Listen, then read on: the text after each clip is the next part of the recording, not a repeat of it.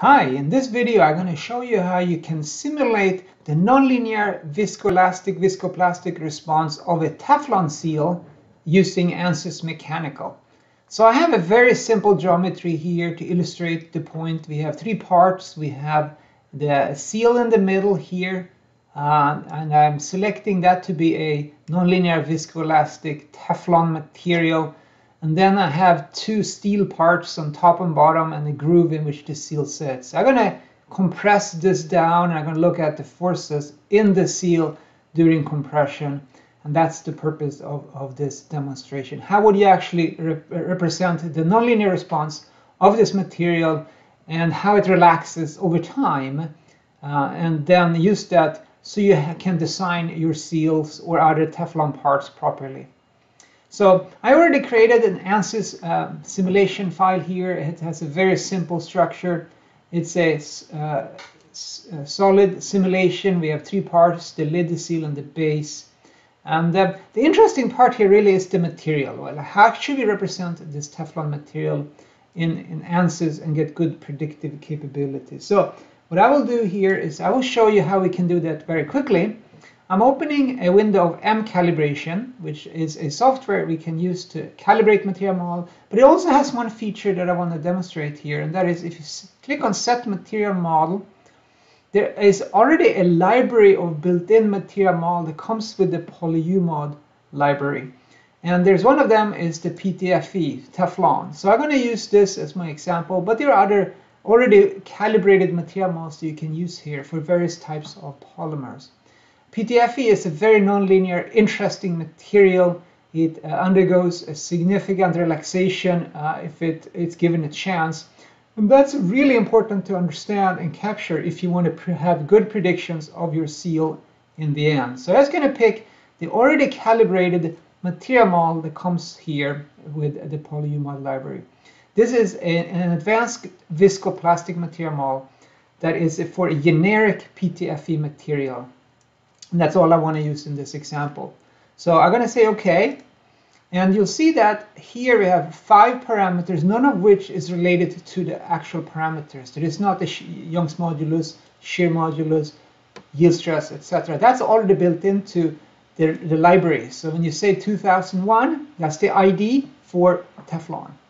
So if we want to see what this prediction, this material model looks like, we can actually just do a virtual example here with the uniaxial tension at 6 different strain rates.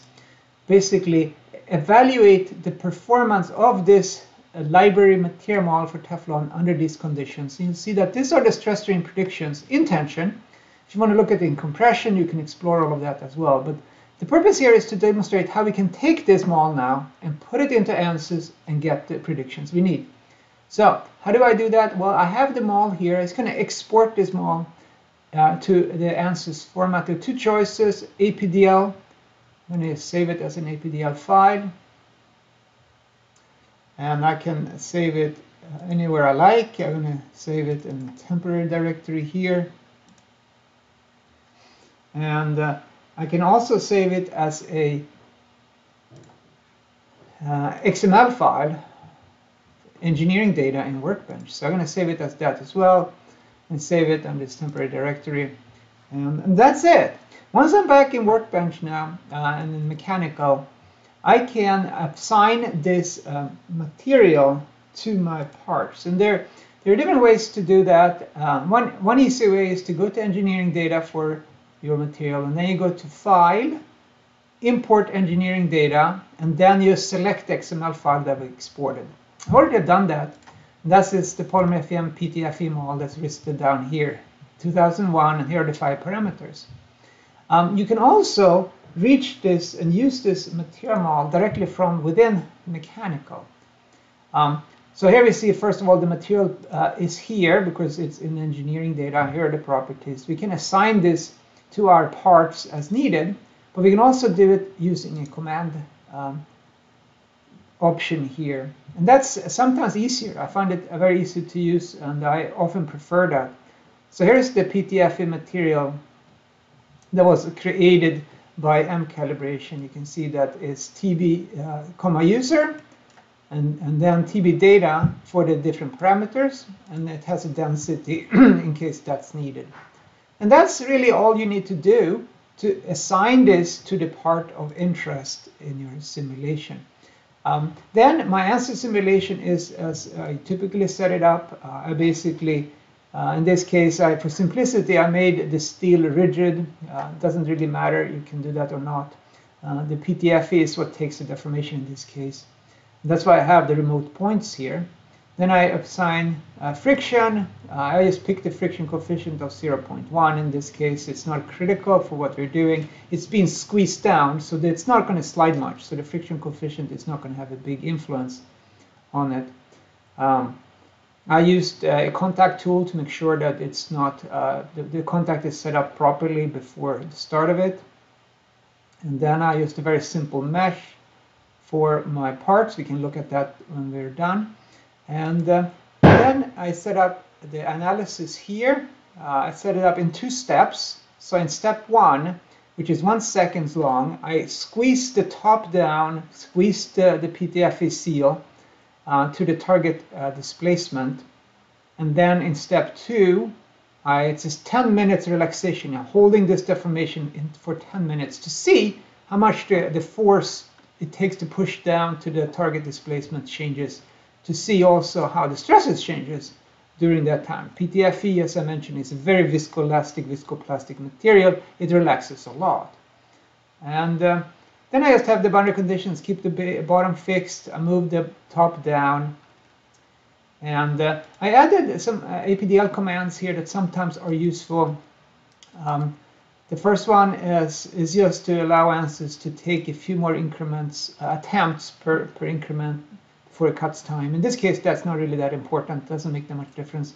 I also instructed Ansys to save the state variables from the PolyUMod library in case we want them. But I'm not going to go through that in rest here. Then I just run it, as one typically do. And the results are as expected. We have this cylindrical O-ring become quite flat as the seal sort of squeezes down. And we see the stresses are, at this point, at the end of simulation, about 18, 19 megapascals. The maximum value, look at that, it's 110. So it goes from 110 after 1 second, right when we squeezed it, and it relaxes a tremendous amount in this case. Illustrating how important it is to predict, include this relaxation effect when you study Teflon-type materials under these conditions, where if you have load, or in this case displacement, sitting on the material for a long amount of time. You can also look at forces. The reaction force is kind of interesting. If you look at the bottom here, our highest value is about 1765. The last value is about 300. Again, as one expected, the force required to push this down goes down a lot. In other words, the sealing capability of this Teflon part is due to relaxation is changing a lot, even in 10 minutes. We could, of course, simulate longer times if we want to understand 30 minutes, 3 months, 3 years, etc. All you need to do is to have a good material model for the Teflon. And in this case, I used the PolyUMod PTFE model that comes in the PolyUMod library. It's already pre-calibrated and suitable for generic Teflon. You can use this in any of your simulations. If you have your unique Teflon material that you're interested in, not just the generic one, you would need to experimentally test it and then calibrate a material model to that data, probably using the M calibration software and any of the material models that's supported by Ansys or the PolyUMod library.